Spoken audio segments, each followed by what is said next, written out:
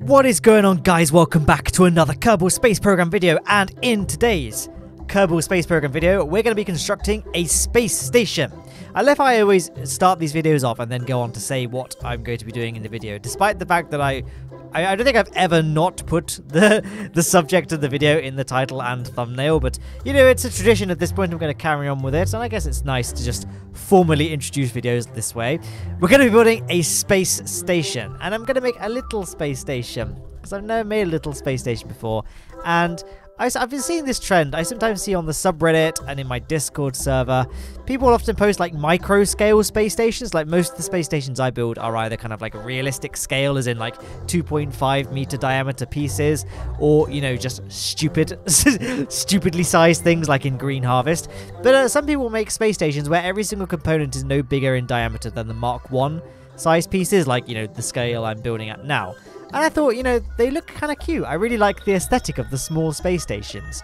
So I thought, I'll build my own. And even though it's a very lightweight payload that could quite easily be launched as one giant monolithic slab, we're going to build it in multiple launches just because it's a little bit more realistic. And it is I really like the satisfaction of constructing things in multiple launches, especially space stations. So that's what we're going to be doing today. A micro scale space station in multiple launches, just 2 launches. I don't want this video to drag on too long. And that's it, actually. That's the video. So I hope you enjoy it. I was a bit pressed for time this week, which is why the mission might not be of a very epic and difficult scale for a lot of people. But I know some people still struggle with things like docking, and it was kind of a tricky dock in this video. So in this mission, well, I guess it is in this video as well, but the mission at hand on screen, the dock was quite difficult. Another thing that was difficult is this thing here. So I wanted this whole, like, robotic-y bit. So you may have seen I just built the science bay of this thing, and it's all constructed inside a fairing piece without, obviously, the fairing shell around it. And I thought it'd be cool to have these big solar panel arms that extend out like I did in my previous unfolding space station video.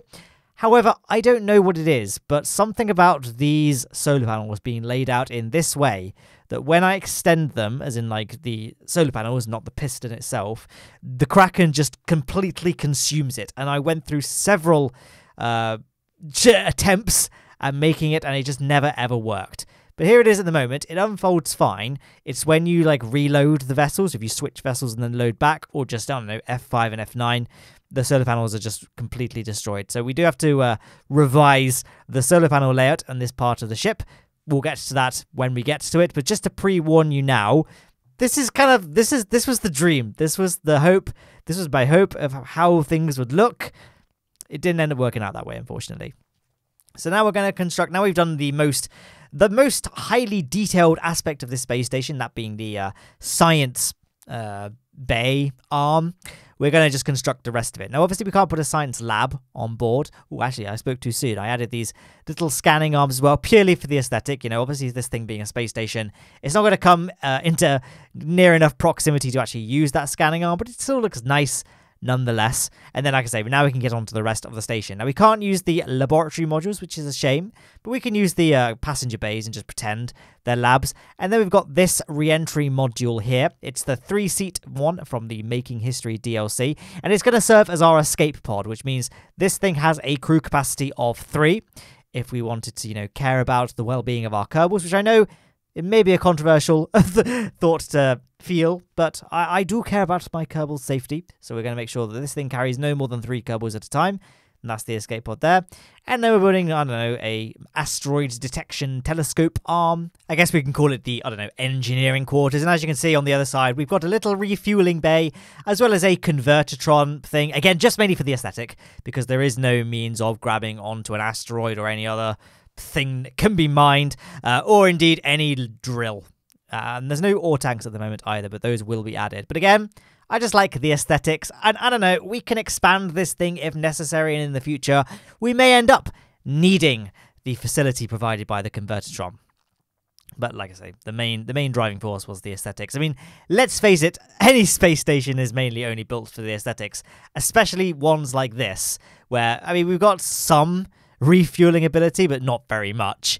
I mainly made it because I really liked the look of the micro scale space stations that I see posted here, there, and everywhere. So that's the main structure of the space station done. Well, I guess it was done a while ago, but now I'm just adding little upgrades. I did have the telescope on a rotation server at one point, but I did end up removing that. Now it's all about just, making this thing look as space station-y as possible.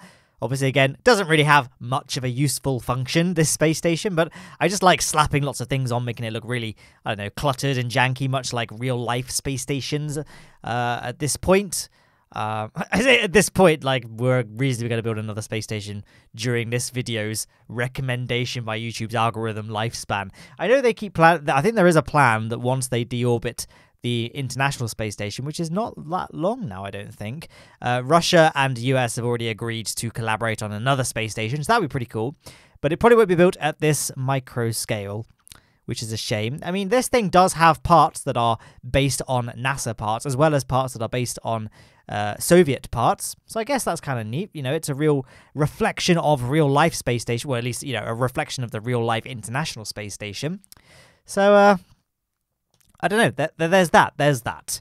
Speaking of the International Space Station, I just saw that they released a Lego set of it, which is obviously very exciting. And as you may have seen, I said earlier, those solar panels cause Kraken attacks. Here is a little sort of quick montage of me attempting to have that not happen. It wasn't good. I tried several different configurations of the solar panels and none of them worked. Then I tried just having it set up so there were no solar panels attached. And as you can see, it was nothing to do with the actual piston or hinge or anything like that itself. And then if we take that structure that we just tested and it worked fine, add solar panels to it, and the solar panels aren't clipped into each other or anything or attached to things that are I haven't attached it to something then offset it so it's floating.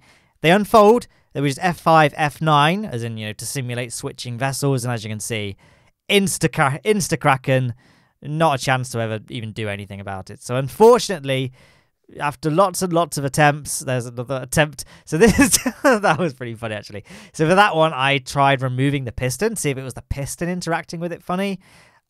I tried many other variants. You guys probably going to suggest things down in the comments. I probably tried it. I spent a good... it was probably 10 minutes of testing, but that's quite a long time. There aren't that many different ways you can test solar panels in this game. So in the end, I just elected to get rid of them, slapped some RTGs down on that end, then added these little solar panels across the whole fuselage of the station. We will add some extending solar panels as well, just because it makes this thing look a bit more space station-y, and really, that's a good aesthetic to strive for when designing space stations. I'm trying to think what else we've... Oh yeah, I just said I haven't added the extending solar panels, but I don't think, looking at this thing now, that there's anything else that needs adding. So in just a second, once we've done the extending solar panels, we can start thinking about setting this thing up in the form of, rockets that we can launch.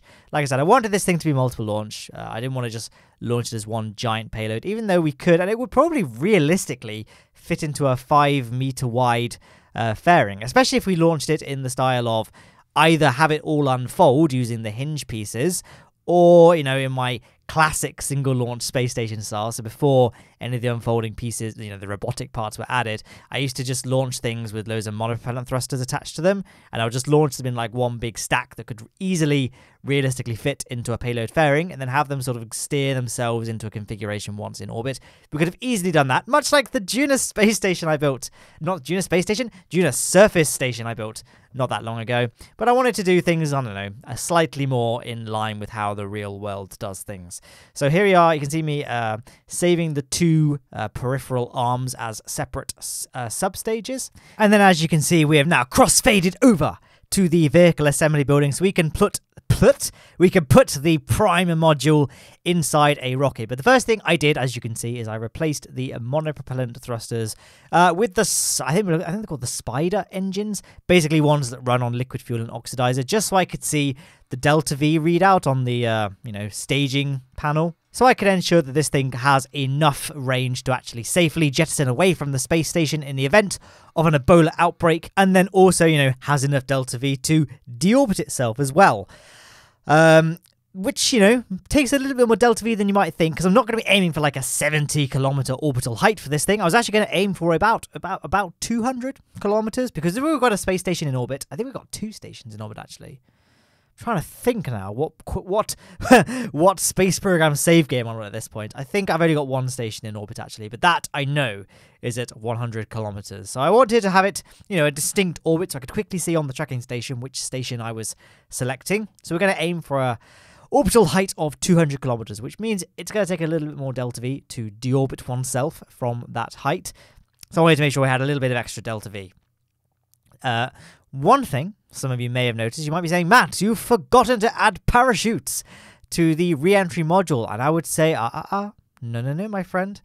It is obviously based on the Russian re-entry modules, and those did not come with parachutes, to my knowledge. Maybe there was like one rare variant that someone's now going to mention in the comments that did have a parachute attached, but for the most part, the expectation of the cosmonauts is that when it decelerated from hypersonic speeds and was just falling through the atmosphere, they would then, you know, jump out and then parachute down themselves. So that's what I expect my brave Kerbals to do in the event where they need to re-enter Kerbin's atmosphere inside the re-entry module. But all of that is ancient history now. As you can see, I'm well underway with the construction of the second rocket. Rocket 2 of 2.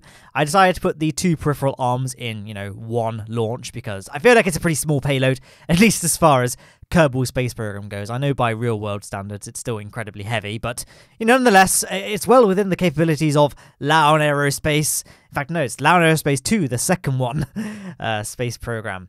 So as you can see, I've just added them up in this little stack like this, and then I'm adding a small set of reaction wheels and a probe core to the stage below it, just so we can deorbit it, not leave any clutter left in space. And, we'll add some parachutes later on as well, so it can actually be landed and be recovered and save us a little bit of money. I didn't do that with the other rocket, as you may have noticed when I was constructing the other rocket. I just put the means of, I just added the means for it to deorbit itself, but then it would just get destroyed on impact. It was a much smaller, it was a much cheaper rocket. We don't have to worry too much about the expense. But this is a slightly bigger boy. We want to make sure it can easily be recovered and thus recoup us some precious funds that we can spend it on rides at Velocity Lake. That's right, guys. This whole video is an ad for my Planet Coaster videos. I think they're really good, and I think you might like them. So there, you could just Google Matt Lamb Planet Coaster. I don't know. Anyway, now we need to come up with the crew. So I decided to hit the Discord and ask people. Well, I said first 3 people to reply get featured. So that's how I selected the crew for this mission. So there you are. And now we can just cut across to an epic Photoshop time lapse where we construct an epic flag for our epic mission. It took a great amount. I spent many hours on this Photoshop job, and I'm really, really proud of it. So please don't say anything mean about it. There it is. It's beautiful, and it's fluttering in the wind. And it's a beautiful day for the small station. And there is our brave crew, courtesy of the Discord server, a link to which, if you'd like to join it, is in the description of this video. As is the way for all of my videos, actually, ever since we launched it, which was actually back in 2017. It was when I did my Falcon 10 rocket, like my reusable rocket that's obviously a parody of the Falcon 9. So it's the Falcon 10 epic video. You check it out. It's old, but it's still gold. Anyway, as you can see, we are well underway with the launch now. So we've ditched the initial SRBs. We were initially only having the main engine at 50% thrust. It was only there, really, to get our TWR to about 1.3. And that's kind of a good sweet spot. Between 1 and 1.5 is a good TWR to aim for when launching off Kerbin. But now the SRBs have gone. We are significantly lacking in the old thrust department, so we can fire it up to full throttle and then just coast our way into space. And most of the flight is going to be spent burning at 45 degrees until our time to our apoapsis is about a minute and is satisfactorily high, that we're not going to start accelerating too low in the atmosphere and end up wasting a bunch of fuel just fighting the air resistance. I think, though, we got a pretty nice balance in this flight plan. So I was actually quite proud of this rocket's ascent. And now, as we approach orbit, we're going to just get ourselves to a 200-kilometer orbital height. Don't think there's much more for me to say about it. So now I'm introducing a new segment to these videos. It's called Matt Does a Review of a Whiskey. and that is to ensure that my videos are clearly, these are 13 plus age of viewers. That's how old viewers must be to view these videos. I've seen what's happened to people with copper, and I'm paranoid, so, welcome to this new feature of my commentaries. Whiskey talk with... I haven't thought of a name for this series yet. Maybe someone has a good... Matt's Malts, possibly. I don't know, but this week, the whiskey I have had is Maker's Mark. It really is the one that changed the way we think of bourbon, all because one man changed the way he thought about making it. That's right, Bill Samuels Sr. He simply wanted to make a whiskey he would enjoy drinking. Never bitter or sharp, Maker's Mark is made with a soft red winter wheat instead of the usual rye, for a one-of-a-kind, full-flavoured bourbon that's easy to drink. Now, to ensure consistency, they rotate every barrel by hand, and they age their bourbon to taste, not time. Each and every bottle of Maker's Mark is still hand-dipped in their signature red wax at their distillery in Loretto, Kentucky. Just like Bill Sr. would have... I literally was just reading off the Maker's Mark website, I'm not going to lie. But it's a good whiskey. It's got a nice look to it, that signature red wax. I don't know why I keep doing that kind of W, but it sounds classy when I talk about whiskey that way. But no, it's very nice. It's definitely one of my favourite whiskies to buy. Probably not my absolute favourite, but definitely in the top 10. In terms of, when I'm not spending stupid money on a bottle. Like when you want to spend, I don't know, less than £50 on a bottle, it's pretty good. Now, in terms of my favourite premium whiskies, I don't want to spoil you. This is going to be an ongoing series forever now. And since I do these videos every week, I've got to keep things spicy. Spicy, though, is not how I would describe Maker's Mark. I would say it is... It tastes like bourbon. I'm not very good at describing how whiskey tastes, to be honest. So maybe this series was a mistake. And I guess that could be extended to the rest of my channel. But, I enjoy it. It's very nice. It's a good sipping whiskey. It's fairly strong, 45%. A lot of whiskies from the shop that I buy them from, which is just the supermarket, tend to be about the 38% region. So, no, I'm a big fan of Maker's Mark. So, Maker's Mark, I would give it... Where would I rate it on the scale of whiskey that I'm making up on the spot? I'm going to give Maker's Mark a 75%. So thank you, Maker's Mark. Let's all just have a moment of silence for Maker's Mark. Thank you. And that was the end of Matt's whiskey reviews part of the commentary. Here we are. Well, wow, we've missed a lot. So what did we miss? I didn't talk about. We tested the escape pod. I made sure it worked, and it did. It worked beautifully. We left the first part of the space station in orbit. Now we are now well underway with the second, part 2 of 2 in terms of the launches, and that is, of course, the arms of the space station. So I launched at what I thought was a pretty good moment to launch, but I now realize that because the target is much, much higher, it wasn't actually a very good launch window to go for. So we're going to be ending up massively ahead of our target, which means I'm going to try and put ourselves into an orbit that's above the target. So initially I went for an apoapsis just above the 200-kilometer mark, tested by making a maneuver node at apoapsis to see if I could get a close encounter within one orbit. Couldn't, so I just burned up a little bit further, first of all, I made a maneuver node just to see what effect that would have if I were to create a maneuver node at the new apoapsis, and it worked beautifully. So we can go ahead and execute that maneuver node and get ready to get our encounter. Now, I think I got a separation of 0.3 in the end. I wasn't going to try and... I could, if I'd spent long enough, probably got a 0-kilometer separation, but at the end of the day, this is a fairly big burn we're about to do, 95-ish, 100-ish kilometers per second. Kilometers per second, that would be a big burn. Meters per second. So it's not going to be an instant burn. So we're not going to get things dead on. Like the ultimate outcome of the burn is not going to mirror exactly what the maneuver node said it would result in. So I didn't have to worry about getting things too accurate. But as it turns out, we ended up getting a 0.3 kilometer separation right off the bat. You may notice what I did, I do this a lot of the time, is I cancelled out the burn just before it was complete, just so I could manually watch again, because I knew that, the result of burns is not always exactly the same as the maneuver node. So when it has to be a very precise burn, such as ones like this, I tend to do the last part by just watching the nodes come together manually so I can make sure things transpire the way I hope them to. So it's, actually we ended up with 0.4 kilometer separation. I lied to you, I'm so sorry. So now we are rapidly approaching our target. We're going to go through the standard beats that I tend to do, which is kill off all of our speed by burning retrograde, or kill off all of our speed relative to our target by burning retrograde relative to the target. Burn towards it by pointing towards the target node on the nav ball. And, then once we get a little bit closer, kill off all our speed again, and just rinse and repeat. You may have noticed, the more astute viewers among you may have noticed that we have no RCS thrusters on this thing. Not a problem. We can dock it without RCS. So the first thing we're going to do is attach the fuel tank, because that's how this thing is set up. We attach the fuel tanks first. I'm just trying to sort of, by using my eyes, really, using my eyes, what a sentence.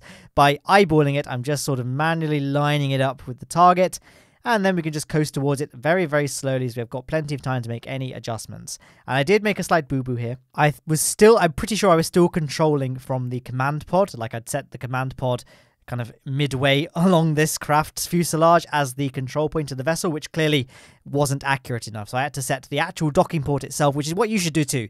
I set the docking port itself as our control point by, right-clicking it and pressing control from here. And then, as you can see, the actual target node on the nav ball actually aligned with where our target was. And we've got a nice clean dock. Now we're going to do the same thing again for the other side with this arm here. So first things first, we're going to just coast along, get ourselves somewhat manually lined up, and then initiate the dock by basically burning directly towards our target. Again, gradually, so we've got plenty of time to make small adjustments here and there. But as you can see, we've got things pretty clean. Do bear in mind, this footage is played back a lot faster than at the real-time speed, just because otherwise it would be a very boring video, I think. It would be way too long. So don't try and emulate the speed I seem to be doing it at, because I am doing it much slower, when I was actually doing the mission. Compared to how I am doing it now, as in the video that you are watching and hopefully enjoying and are anticipating leaving a like and a subscribe and a comment telling me what you think of Maker's Mark. I know it's a bourbon and some people like Scotch. I like Scotch. I appreciate a good Scotch, but I do prefer bourbon. That tends to be my whiskey of choice. And I still don't know if it's bourbon or bourbon, so I've kind of been alternating in this commentary so that I both don't annoy both sides of the argument, whilst simultaneously also annoying both sides of the argument. So I have satisfactorily annoyed everyone and also no one, which doesn't make any sense, but that's just the kind of commentary you get. If you'd like to improve these commentaries, why not donate to my Patreon? JK. Here you can see me recovering, moving swiftly on. Here you can see me recovering the lower stage, but that's done. We can cut away now to the deployment of the solar panels, which it is regrettably not as good as the initial concept design of this space station, which was to have the robot arms extend out. I know I could have kind of circumnavigated the problem, circumvented the problem is the correct word there, by just having either the solar panels arranged on a rigid beam that just never unfolded in the first place, it was just always in the unfolded position, or alternatively just having the big gigantic solar panels that can just extend out from the actual fuselage of the ship. But neither of those solutions looked very good, and especially in the case of having rigid arms that don't unfold, obviously we would have had to have launched a very, very wide payload, which would have needed a very, very wide and unrealistic fairing, which, I kind of liked the fact that the rockets in this video have looked pretty realistic, so I didn't want to do that. And as you can see, this is really frustrating. That aerial wouldn't extend because it says it's stowed away, even though the actual shroud of the storage is deployed, so you'd think everything would then be not stowed because it's been deployed. Kind of weird. That piece has always caused me problems. Like, I'll store parachutes in it, which is clearly the intention for that piece, because it's meant to sort of make the stock command pod look more akin to the Apollo-style command pod, but it doesn't work, because when you put parachutes inside it, they'll just say can't deploy when stowed, even when you deploy the fairing around it. So it's kind of dumb, and I've mentioned it to squad, and apparently that's not a glitch, that's just how it be, so whatever. There's our Kerbals, looking happy as can be on their small space station. It's small, boy.